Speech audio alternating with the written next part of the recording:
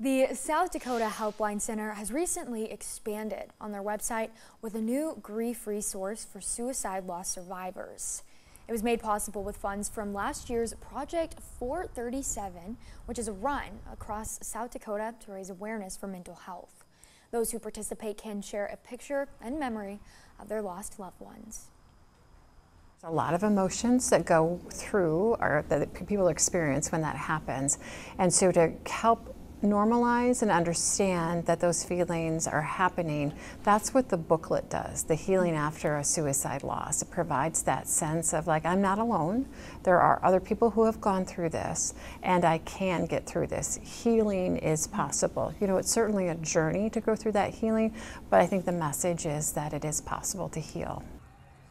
You can find that booklet as mentioned on their website. Next Saturday is the Helpline Center's Step Forward to Prevent Suicide Walk at Fallwick Park in Sioux Falls. It'll take place at 9 in the morning.